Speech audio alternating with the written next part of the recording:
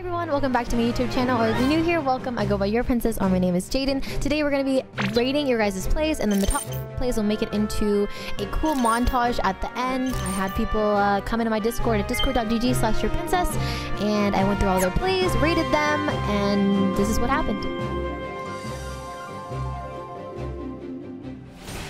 We're starting off these top 10 plays with Paul Chung on Urgot, immediately eing Nidalee to force the Zhonyas, only buying a little time before they get pulled in with the Fear Beyond Death, fearing both Pantheon and Ahri there, continuing to do damage, just lifestealing with Conqueror, gets a triple kill, kills Zed and Pantheon without any effort whatsoever. The Purge is continuing to go off. Ahri escapes by the skin of their teeth, dodges redemption just when you think she's out. Wild Horse out of nowhere. Up next, we've got Int with 6 Ts on Yone, and you see a lot of Yones here. That's because it's an all-for-one. Let's see Int dive on in, destroy the one Nidalee there without any effort whatsoever. Gonna flash Q, force another flash, get another knockup, and there's just slicing and dicing all around. I can't tell who's doing the damage here, but Int is continuing to establish their dominance, just cutting, knocking up, executing. This is so easy to them.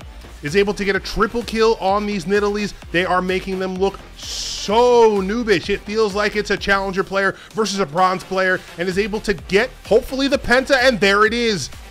At number 8, we've got Ego Desire steadily making their way to the mid lane. It doesn't look like they're ready for this assault. Dives on in, throws a smoke cloud down, and before you even realize what happens, there's the quadra kill. At number 7, we've got Sexy Twink on Evelynn. There's a lot of action going down Dragon side. Initiates on the Ornn, is able to get Ornn down to about 30% health before flashing in, stealing the Dragon like no one even realized what was going on. Takes out Bear, hides at the bush there to just recover some HP, get back in the stealth, and see if they can make another kill here. Makes quick work of Zed and is able to clean up with the help of their team. At number 6, we've got Alchemist on Riven. Pops the R. They make quick work of Riven, forcing them out of the fight initially, but Alchemist says, no, I'm getting up in there, throwing that R and diving on everybody for the quick and easy pentakill. At number 5, we've got Soashi Kamara on Fiora, and I don't even think I can cast this. I just want everyone to hear his wonderful singing ability. Can you hear them screaming out your name? Legends never die. They become a part of you. Every time you bleed for reaching greatness, legends never die. For this number 4 clip, we've got some Vayne action coming at you. Talon's looking for a fight, but he realizes, oh no, I shouldn't be here. Meanwhile, Hecarim's trying to get a taste, and Vayne is able to dodge almost every skill shot is thrown. 2-tapping Nami, slapping up Hecarim against the wall. Everybody dies. This is awful for the red team as Vayne picks up a triple kill. Number 3, we've got Lux Crown Guard on Lux. Now some team actions going on in the mid lane. Red team is incredibly low.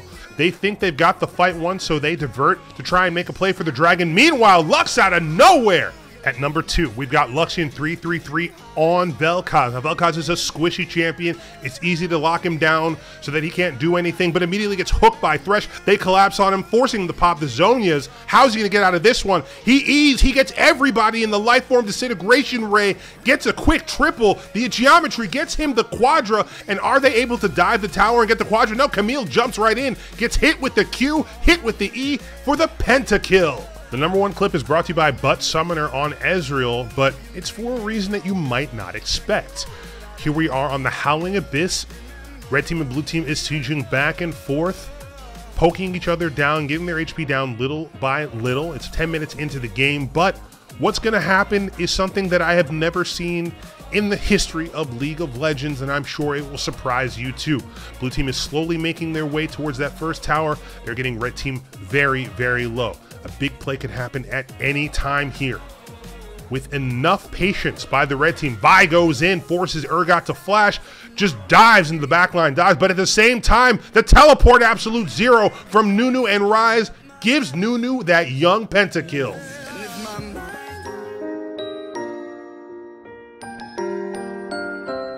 Stop! Dude, I wasn't ready! Okay, GG, I don't care. I go next. Please don't be shit at Lee. You think I play Lee Sin? Look at me. Do I look like I play Lee Sin? Do I look like a Lee Sin player? No.